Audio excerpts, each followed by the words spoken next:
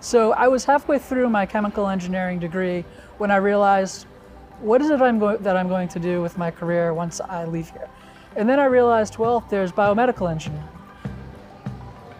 I had cancer as a child, so it's always been important for me to help those people bring drugs to the bedside. I met Tim Cook at the Cyto conference. He had mentioned that they had just purchased the FACSymphony S6 cell sorter. We had a conversation about potentially starting here, and I've been doing that ever since. When I first began flow cytometry, we had a system with just 2 lasers that measured 4 parameters. However, there became a bottleneck 5 or 6 years ago.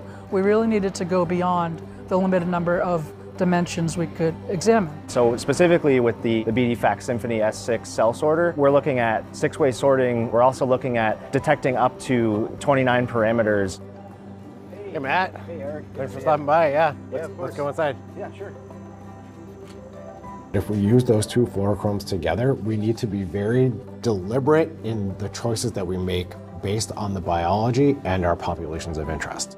So what's amazing about flow is we can very quickly identify different subsets of cells within a population, a heterogeneous population, look at them, and then start to address scientific questions that have to do with the makeup of that heterogeneous population. You could examine cells up to 25,000 cells every second, then separate out those differences from one population to another. We can get that information as quickly as a day.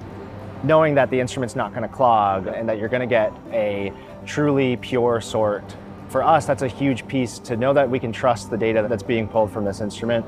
So our role is to work hand in hand with customers, the sales force, and the service team members to support everyone, especially the customer, through all phases of their journey with BD and BD products.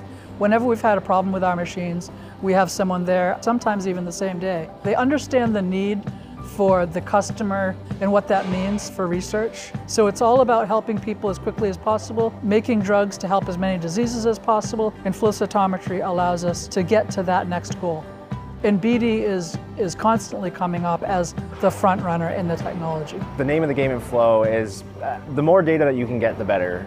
And that really helps us develop drugs for diseases of tomorrow. Knowing that we have played a role in developing something that can really benefit a larger group of people makes me feel good about what I do here. We don't want to waste 2 years studying something that we just can't develop a drug for it. So flow cytometry not only allows us to move projects from the exploratory space into a clinical space, but it also helps us make key decisions to perhaps end a project so we can focus our time into something that does make sense and get patients feeling better, not in 20 or 30 years, but as soon as we can.